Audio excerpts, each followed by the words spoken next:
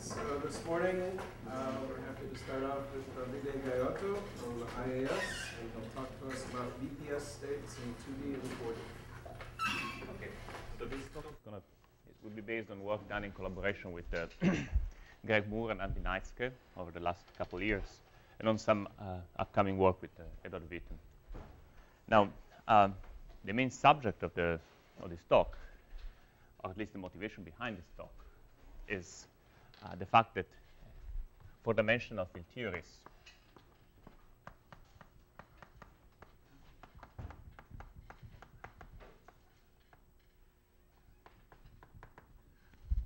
with n equal to 2 supersymmetry, which basically means 8 supercharges, have or are associated to certain interesting integral invariants called BPS degeneracies.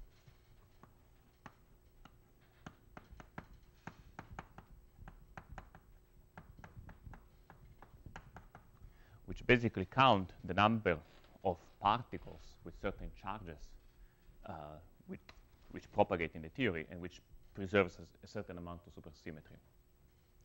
Now, these four-dimensional theories are the field theory analog, or something that might be more familiar to part of the audience, which are Calabi-Yau compactifications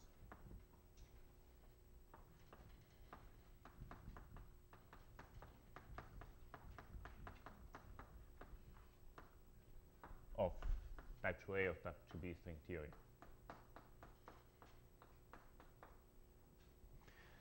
They have a lot of properties in common, and sometimes you can study a field theory by taking certain limits of a Calabi-Yau compactification.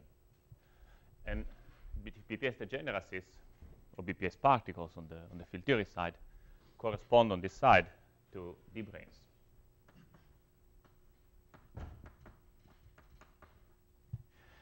But a sharp difference is that on this side, this is a subject which is mathematically rather well understood. There is a whole theory that is developed or is still being developed about what does it mean to have a D-brane in a Calabi-Yau compactification.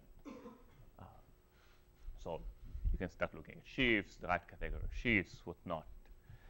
On the other hand, unfortunately, I cannot quite tell you what is a good and precise mathematical definition of this BPS degeneracies in field theory.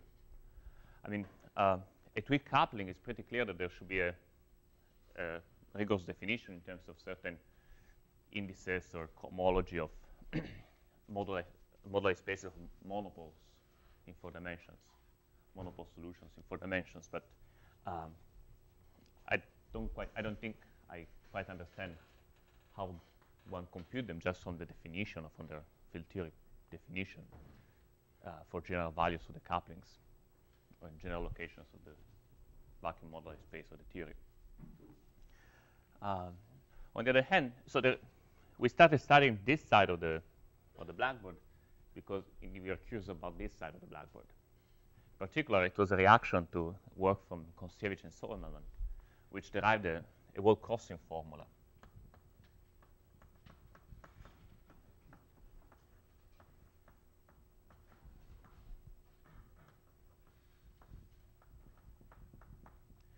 Basically, these BPS degeneracies, these integral invariants, depend on certain continuous parameters, which are typically called stability conditions in math, or the choice of vacuum for your theory.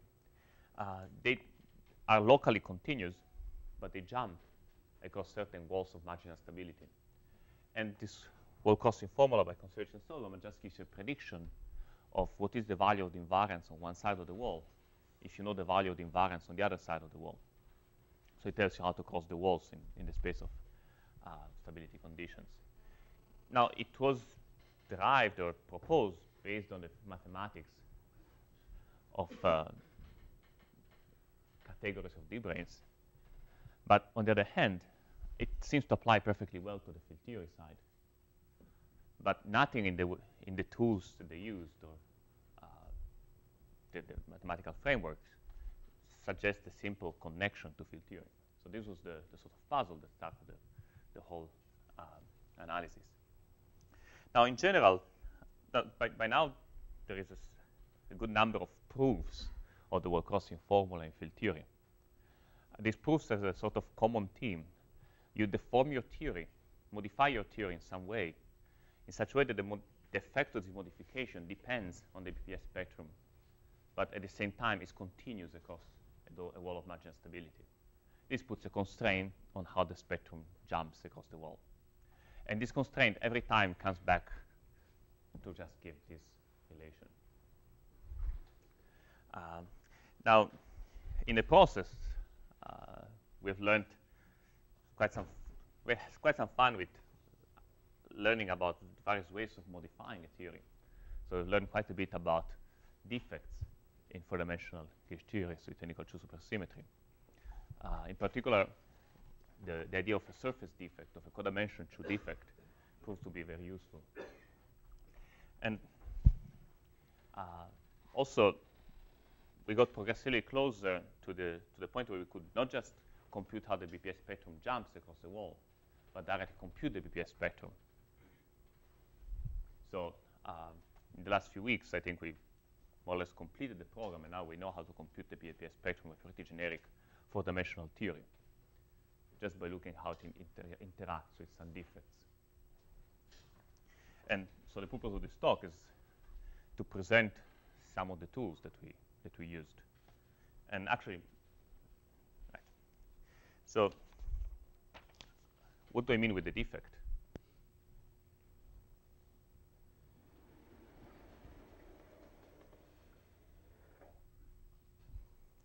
So suppose you have a theory in some higher dimensional space, say 4 dimensions. Okay? And then you modify your theory locally at some lower dimensional locus, say codimension 2 locus. Now, because of the properties of field theories of locality, if you do a local modification to the theory here, you're not going to affect the behavior of far-away excitations. So the behavior of the bulk four-dimensional theory is unaffected far away from the defect.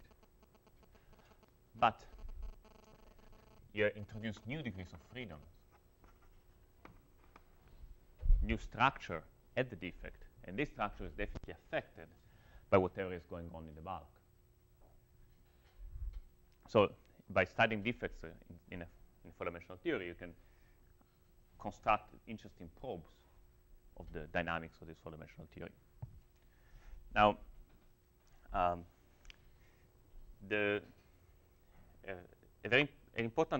useful way, if you want to construct integral invariants, or in particular integral invariants that can be associated to, okay, let me say this better. So the typical modification that you can study in a theory is just a point-like operator. You modify the theory at one point. And then you can compute things like correlation functions. This typically produces for you a number, not an integer, but a real number, or a complex number. And but if you want to do something to a theory that produces an integer, possibly an integer that can be seen as a dimension of a vector space, it's actually useful to consider one-dimensional deformations of the theory. So why is that? So suppose you have a purely one-dimensional problem. Okay, so it's like quantum mechanics. You have a Hilbert space, and you can study the properties. Now, a very familiar setup is supersymmetric quantum mechanics. So it's a situation where your theory has a time translation symmetry generated by a Hamiltonian, and two supercharges which anti-commute the Hamiltonian.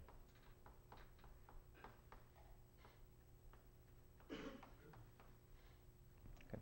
So this is a very familiar and very useful setup because if you look at the quantum mechanics with the structure, with some discrete spectrum, you have some distinguished states of zero energy, which are annihilated by both supercharges. And then above, you have states with non-zero energy with coming doublets of opposite fermion number, which are exchanged by the action of the supercharges. So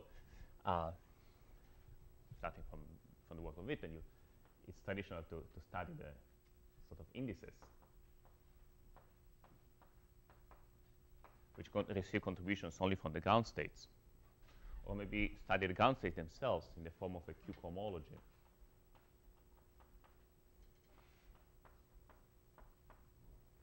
And because ground states can appear or disappear from the spectrum only in pairs, the index or the Q cohomology are very robust. So whenever you have a complicated theory, you have one way to break the symmetries to Hamiltonian and two supercharges in such a way that you have some sort of bound state, some sort of finite, discrete quantum mechanical system. You have a hope to define some interesting integrals and some interesting vector spaces. So now, in quantum mechanics, a classical example for this is the application to Morse theory, where you have a quantum mechanics defined by a real superpotential, by a Morse function. The supercharges, or in some manifold, your supercharges look like e to the minus h, d to the h, say. And then you can study the cohomology of the manifold by looking at the space of ground states of this sort of supersymmetric quantum mechanics. Or you can compute the Euler character of the manifold. Now, if you look at the system where you have a one-dimensional defect embedded in a bigger theory, something interesting can happen, though, because it's possible, as you tune the parameters of the four-dimensional theory, to get to a situation where you have an excitation which lives far away from the defect, and nevertheless have energy core very close to 0. Now, if this happens, this picture is definitely not valid, because you have a continuum of particles which move very slowly in scattering states, which have arbitrarily low energy. So you have a continuum spectrum that comes all the way to 0 energy. And whatever theorems that protect your Q cohomology or index fail. But for generic values of the parameters, typically these faraway excitations have energy bigger than 0. And then you have some continuous at some point above the 0 energy, but who cares? So there is a general feature of these systems where, as you vary the parameters of your theory, these numbers or these vector spaces can jump. But crucially, the way they jump is always controlled by whatever 0 energy excitations were available far away. In a sense, the only way you lose or gain states is because at some point they can be represented as a bound state, a very loose bound state of some bulk excitations to your defect. And this bound state radius goes to infinity as you tune the parameters, and you lose the state. So constructing this sort of one-dimensional defects is a good way to study the BPS particles of your theory. You can identify them, study them by the way they act upon this sort of numbers, which I will call frame BPS degeneracies in general in this talk. So they are sort of BPS states which live at a localized defect in your theory. Now, for most of the talk, I will focus on a two-dimensional example of BPS states and frame BPS states, so I will study two-dimensional theories with 4 supercharges, 2,2 supersymmetry. In particular, I will study Landau-Ginzburg models. Then, towards the end of the talk, I will embed these two-dimensional systems inside a 4-dimensional system. And so I will have sort of chains of relations. I have one-dimensional systems which are affected by two-dimensional BPS states. And then 4-dimensional BPS states affect the behavior of these two-dimensional BPS states. So ultimately, I compute 4-dimensional BPS degeneracies, but I will do it by studying one-dimensional problems embedded in 2 dimensions, embedded in 4 dimensions.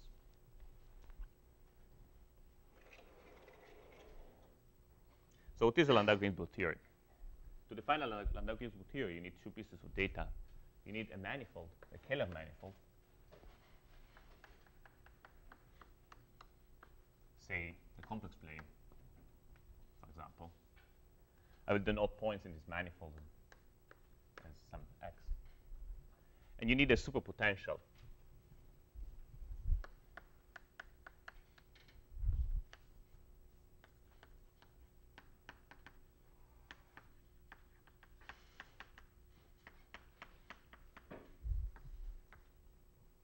Which is an holomorphic function from your manifold to C.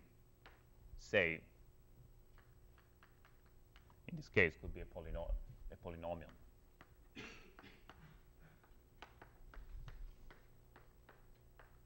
In general, this polynomial, this superpotential, have parameters will come in families. So I have some interesting parameter space. Oops.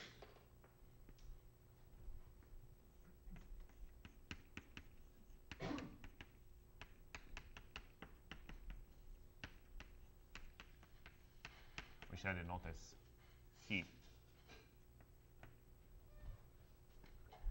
And although the Landau-Gisborne model is defined starting with this data, my purpose would be to show how much of the physics can be just derived by looking at the properties of the parameter space.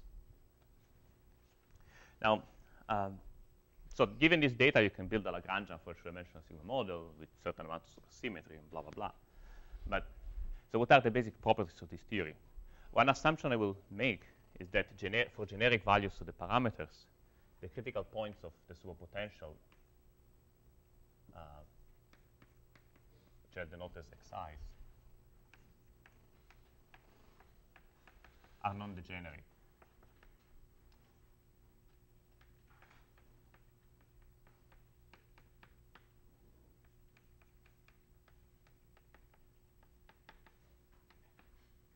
So at some codimension 1 Loci in parameter space, some of the critical points might coincide, and you can get might get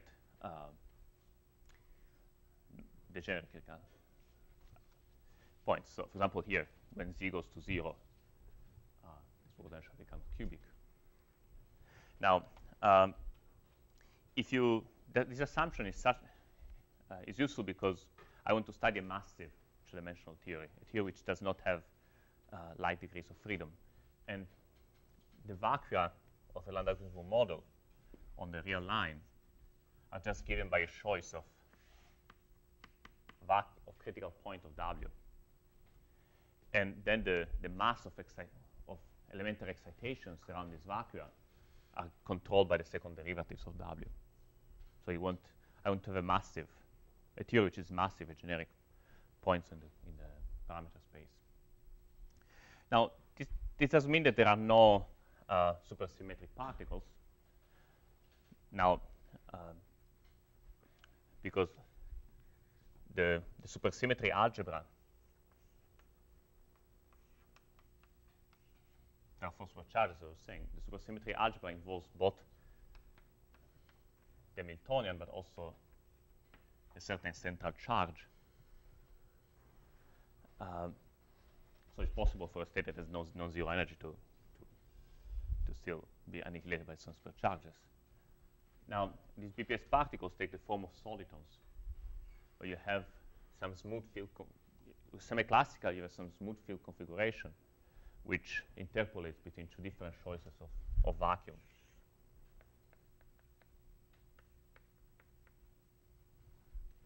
So these BPS solitons satisfy some differential equation, which is basically a gradient flow equation.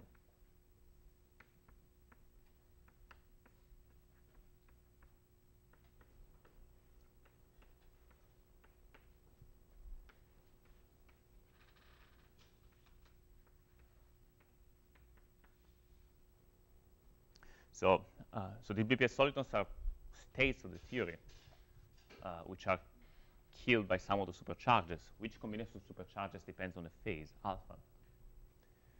And the condition, classically, the condition to annihilate some supercharges can be written as this differential equation.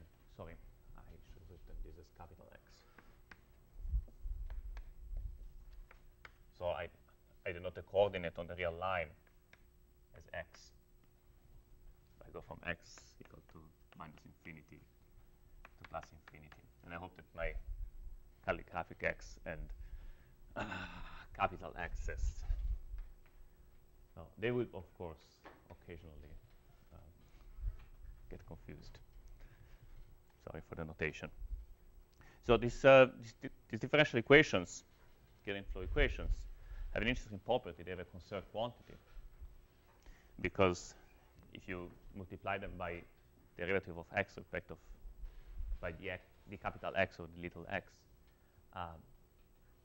you discover that the imaginary part of w to the minus alpha is constant.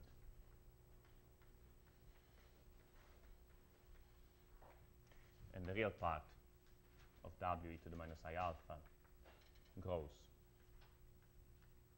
monotonically.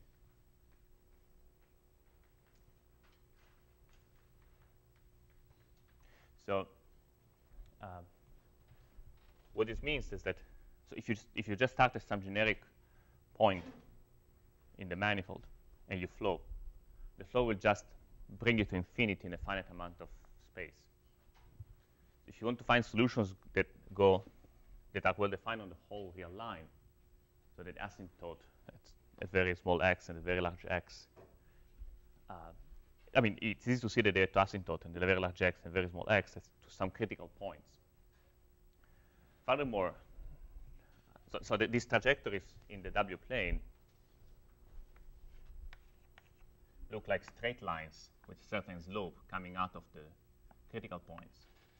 And unless you're lucky and you hit another critical point, you're just going to go to infinity in a finite amount of space. So these solitons only exist if alpha is tuned so that the value of the superpotential at the two critical points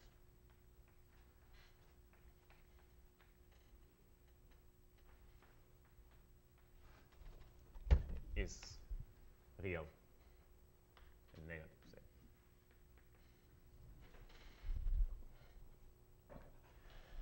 So as you tune this parameter alpha, sometimes you find a BPS state, a BPS solitons, which interpolate between two vacua.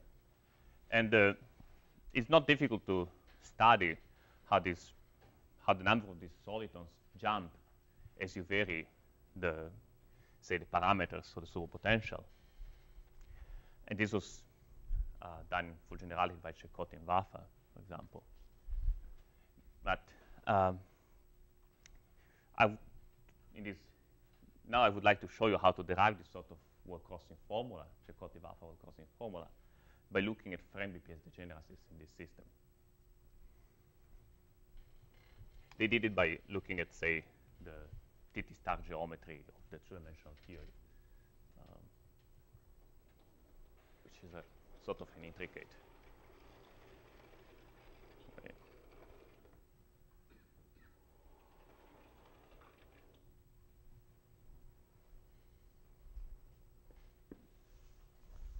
So first of all, I need to break down the symmetry of the Landau-Klingberg theory to translations and two supercharges, which means I need to put a defect in the Landau-Klingberg theory, which breaks translation symmetry and breaks half of the supersymmetry. Now, sort of familiar set of such defects is given by boundary conditions. You know, the most brutal way I can think of to break translation symmetry is just to put an end to the line, study the theory in a half line with some boundary conditions. But it's a little bit too drastic for what I want to do. Instead, I want to still study the theory on the full line.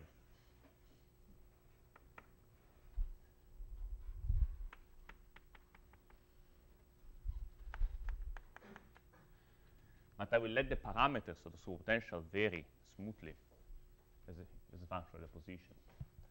So my superpotential is a function of the parameter z, and I let z vary as a function of the real line. I will keep the parameters far to the left and far to the right fixed to some specific values. And then I'll follow some path in parameter space between these 2 points.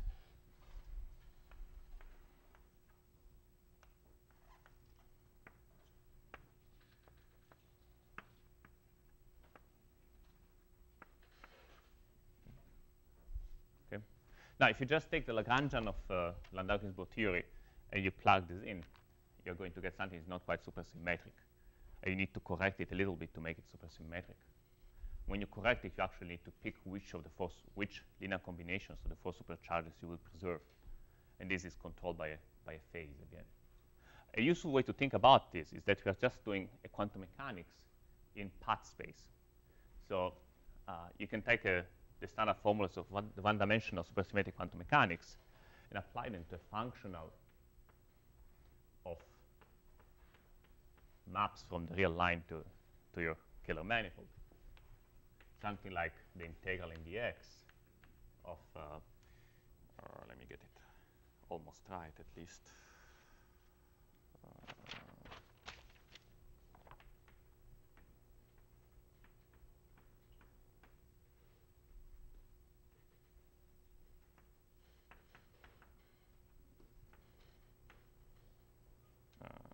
Sorry.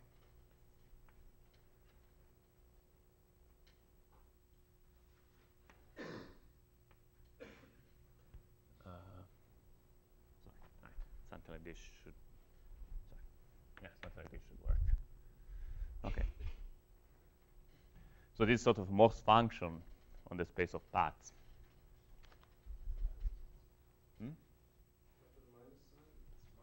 The imaginary part of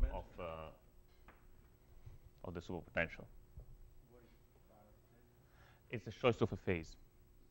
So constant. So for every choice of phase, you get a different defect. And then you can ask what happens as you vary the path, the initial and final values of z, and theta. Now, continuous deformations of the path don't do much. So now you can study this one-dimensional problem. You can try to define an index, even a Q cohomology, if you want to categorize things.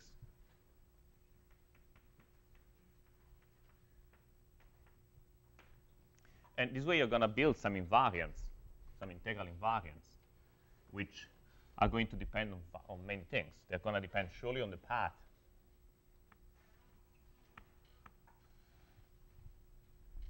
and the initial, including the initial and final points. They're going to depend on the choice of vector for your theory, and on theta. So you get a matrix of integers whose size is the number of vector of your number of critical points of your superpotential. You can ask, what do these integers mean? Now, first of all, it's not difficult to argue that they are an homotopy invariant for the path, meaning that if you deform your path a little bit, you deform the profile of your parameters a little bit in the middle, but you leave the endpoints fixed.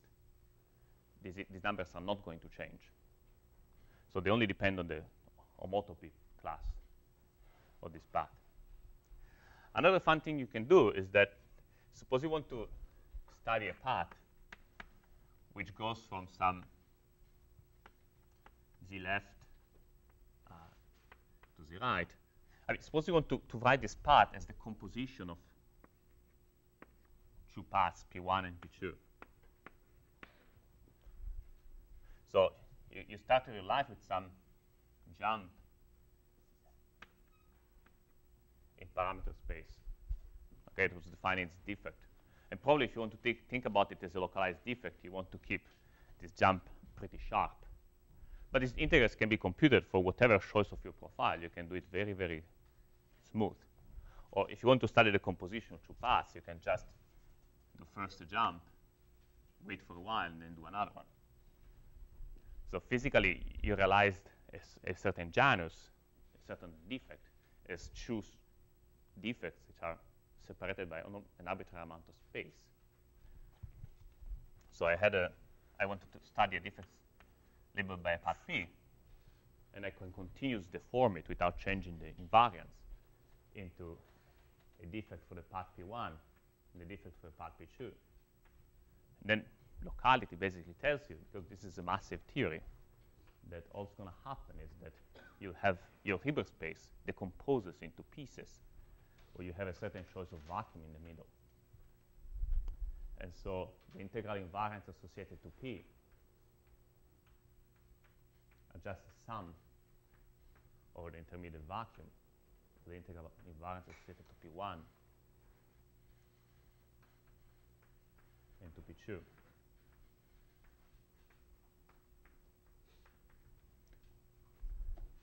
So this means that this matrix of integers is really a very nice map from the groupoid of paths into matrices of integers, because if you compose paths, the matrices get multiplied. Yeah, theta is the same, always the same, sorry. For now, it's always the same. Now, suppose that your path was trivial. Now, for this to be compatible, it must be obvious that if your path was trivial, the matrix is just the identity matrix. But so let me try to understand the meaning of this integer invariance a little bit better. So we're studying critical points of this functional. So we're studying the differential equation. Just write it here.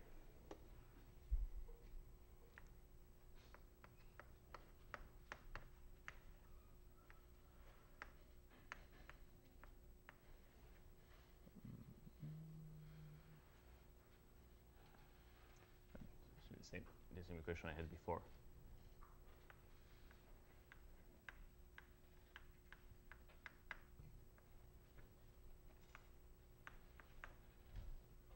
But the difference from what we were doing before, when studying solitons, is that now the parameters of the superpotential vary as a function of position. So this is sort of a driven gradient flow. It doesn't have a conserved charge, a conserved quantity anymore. So these flows can exist for every value of theta. Now, if you're not careful, right, if you don't tune things well, your flow will go to infinity in a finite distance, of course. Particularly if your path was trivial, we know that the only way to, for generic theta, the only way you can have a solution is that you just sit at the critical point at all times. So in particular, if you have very so because of this property, you can imagine decomposing your path into little subpaths and study the problem for each of these little paths.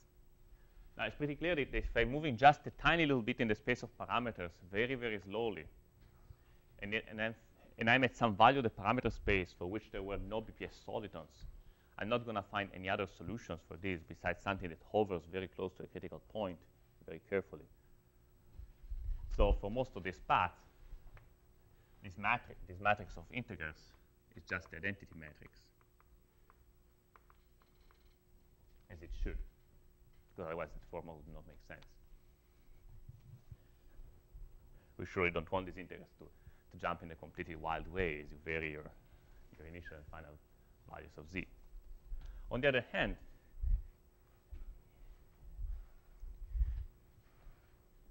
there will be some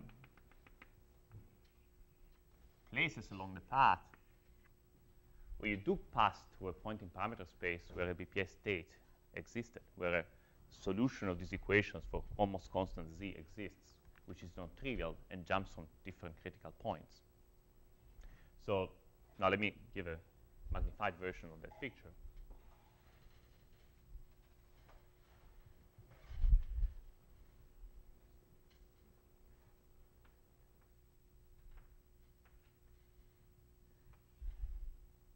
What I'm saying is that in order to compute the number of solutions to these equations from some initial point to some final point along the path, what you need to do is to check when does this path cross the locations where the BPS equations had a solution with constant z. So the locations where the difference of superpotential between two critical points I called wij before, belongs to e to the minus I theta times the real numbers. Sorry. So these are sort of real codimension 1 walls in parameter space.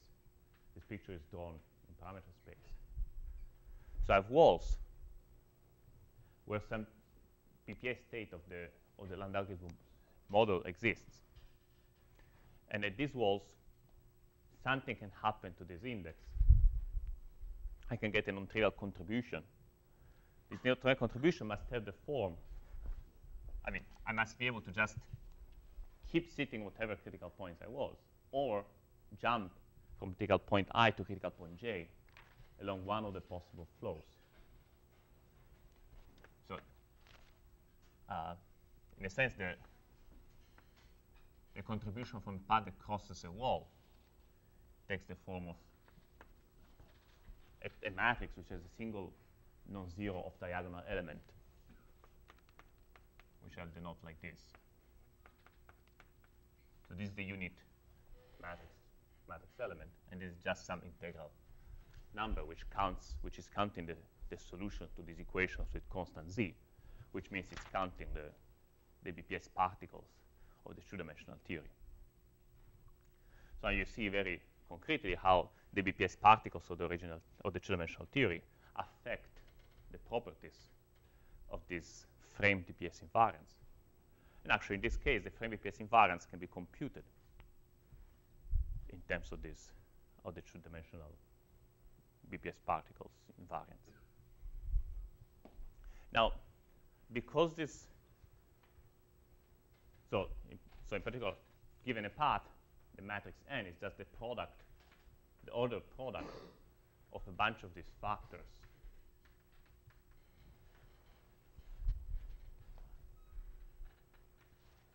For all the walls that are crossed by the path. Mm-hmm. Well, for a Landau-Gisborne theory, typically yes. I haven't encountered a situation where this product would not be finite. But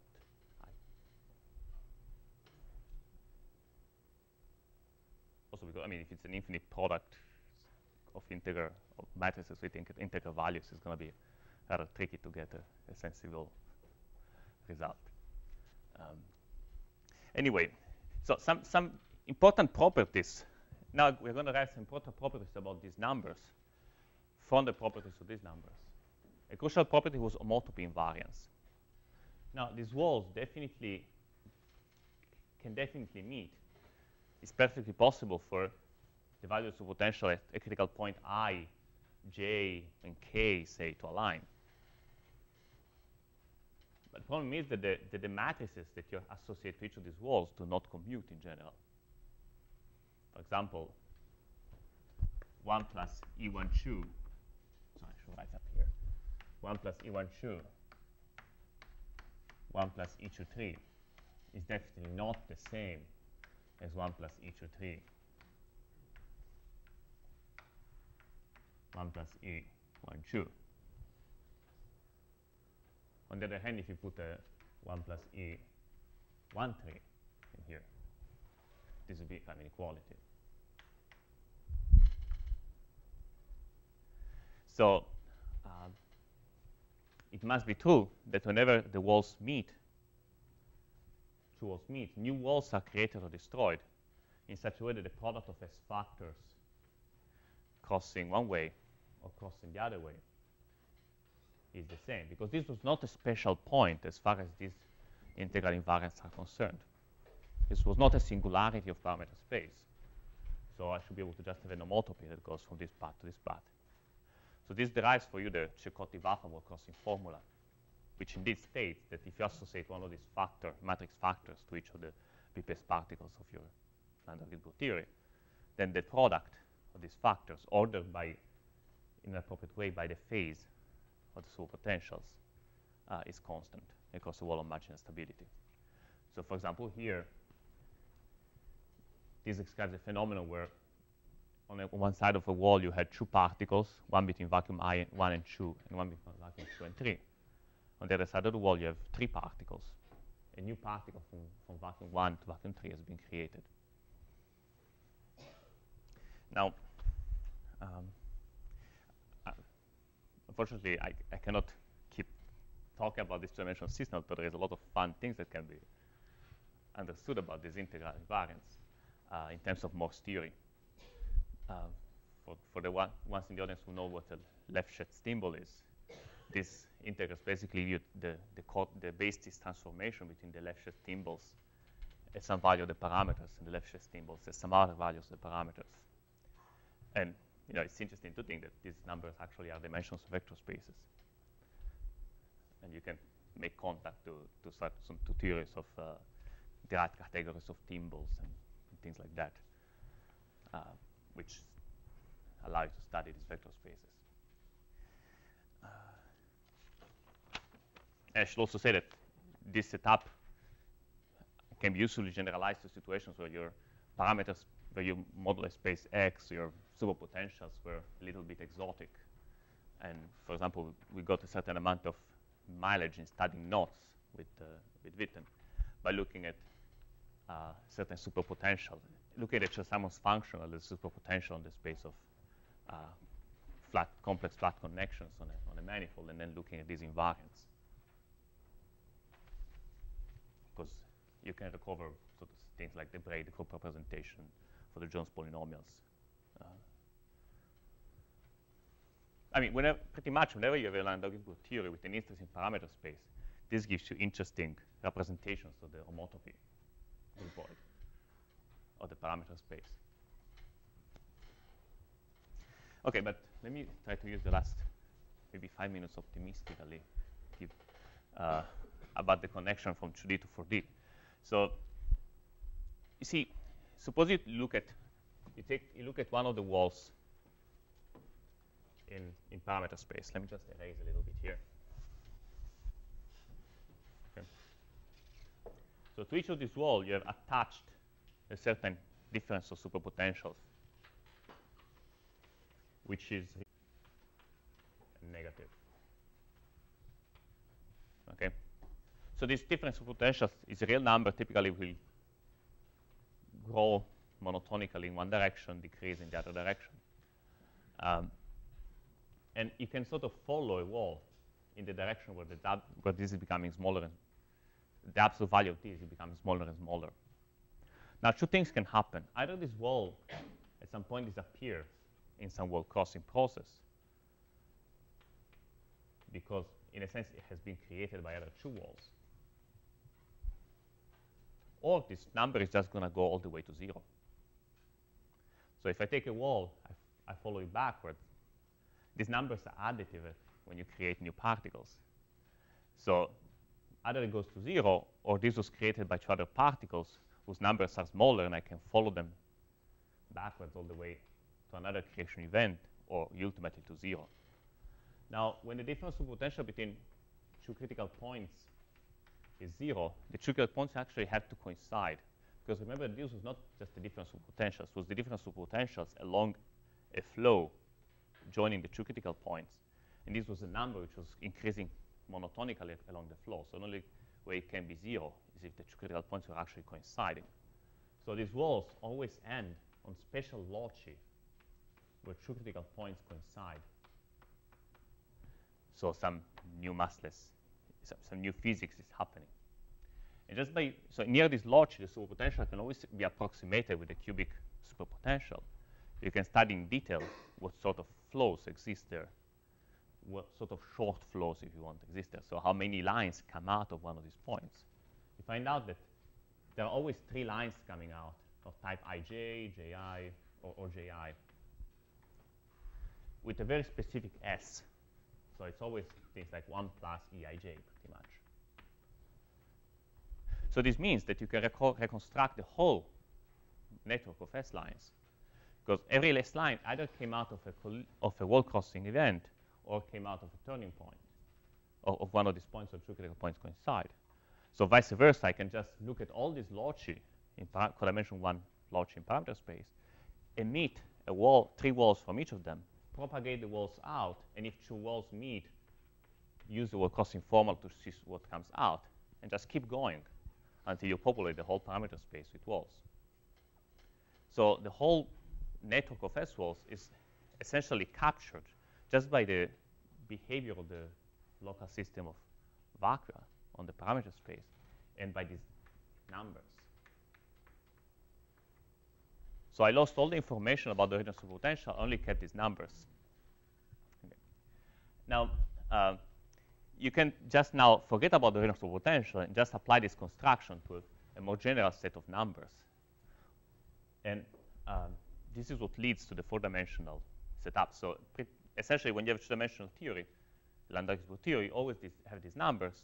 But if it's embedded in four-dimensional, has a defect in the four-dimensional theory, you still have these numbers, but they do not come from extremizing a superpotential, which is a function of x and z. So you end up with some multi-values functions and with more general properties. And something can happen that does not happen in two dimensions, which is as you can look at the behavior of this S network as you vary theta, the parameter theta. You can encounter a situation where you have wall of type 1, 2 going one way and a wall of type 2, 1 going the other way for some value of theta. And so for a value of theta, they go the opposite way. Now this will not happen in the two-dimensional theory because here W12 is positive and here is negative. It's not possible for this to happen simultaneously. But when this is a defect in the four-dimensional theory, it can happen. And then you get a new type of discontinuity in your integers. Because 1, 2, and 2, 1 walls do not commute. The result of doing this is different from the result of doing this. So there is a new way your integral invariance can jump by a certain new type of transformation. This transformation turned out to be the transformation that considered Solberman used to define the wall crossing formula. And so you finally connect back to the four-dimensional BPS states. And you can actually compute them, because you can compute the S network, you can compute the way it jumps and changes, and so you can compute the case transformation, you can compute the BPS spectrum, et cetera, et cetera.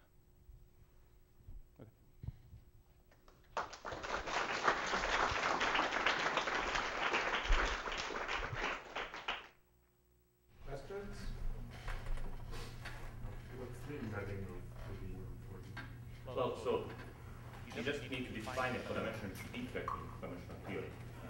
If you have at least one gauge rule, for example, there's a canonical way to do it by Buchholz and Witte, where you see you have an SU2 gauge rule in four dimensions. You can break the gauge symmetry to a U1 along the defect, and then you can now turn to the Lagrange, which use this breaking. This is a simple thing. You can take the integral of the magnetic field in this U1 along the defect, or it poses a monotomy to the gauge fields that live in this U1. So usually there are this always gives you canonical surface operators, surface defects, which have an interesting parameter space. And so you can play this game. So in principle, using this method, you can compute the BPS degeneracies of any theory, for example, which has pretty much any theory which has at least one surface operator, one surface defect with an interesting parameter space. Other questions? Can you explain something? In consideration Solberman wall crossing machinery, it never happens that this concept that walls can meet. Yes, it does. Does it? Can you explain that? I mean, you can study the Coulomb branch of. You can take a four-dimensional theory, say, pure C2, whatever. It has a Coulomb branch. Okay. And then in this Coulomb branch, you can just draw walls, draw lines where so for every BPS particle on the spectrum, which has a charge, gamma, has a central charge. You can draw the lines in the Coulomb branch where the central charge has a certain phase. Now, to each of these lines, you can attach the corresponding KS pattern. So So it's a certain transformation which depends on the BPS degeneracies with the charge. It's surely possible for these walls to meet, and it's surely true that when they meet, new walls have to be created using the KS formula. So the KS formula can be seen as a compatibility condition on this network of K-walls in the Coulomb line, the Coulomb branch. It guarantees that the product of K-walls is an homotopy line. Other questions? Okay, let's thank Davide again.